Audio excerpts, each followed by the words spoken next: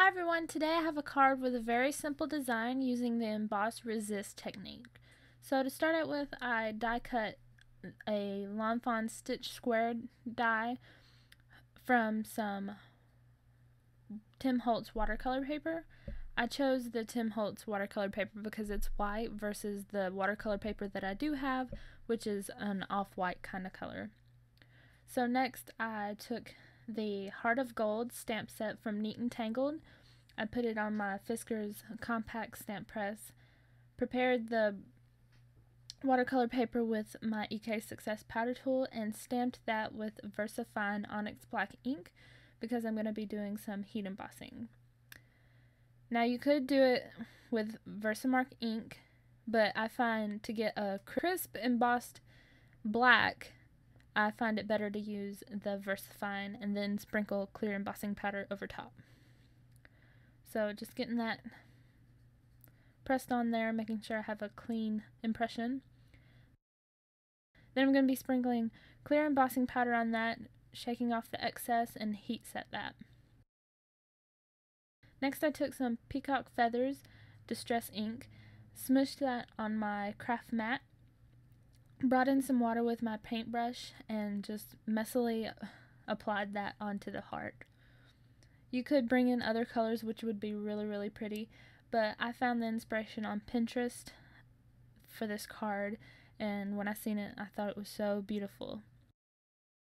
Next, I cut a piece of craft foam to fit behind the watercolor panel. Used my Permatac Glue Glider Pro, applied that on the back of it, then adhered that to a piece of black cardstock that I had cut to 4x4.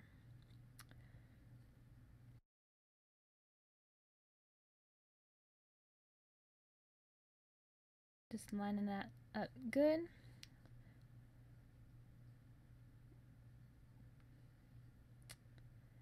And I didn't get to record this part, but I took this stamp set that says, it's a Hero Arts Flowers stamp set. It's a really small stamp set.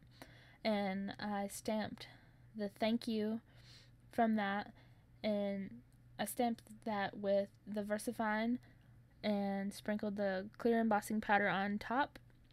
Heat set that and used the metal die to die cut that, and put some foam tape on the back and adhered that to the middle of the heart.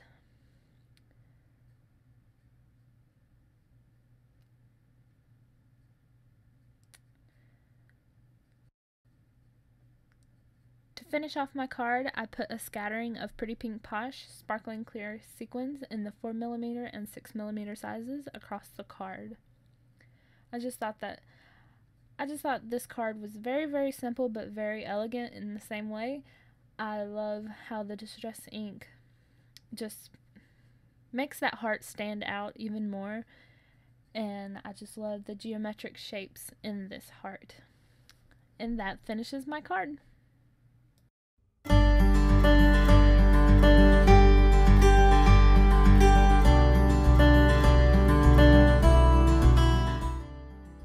Thank you guys so much for watching. I hope you enjoyed this video. If you did, please give it a thumbs up and don't forget to subscribe for weekly card making videos.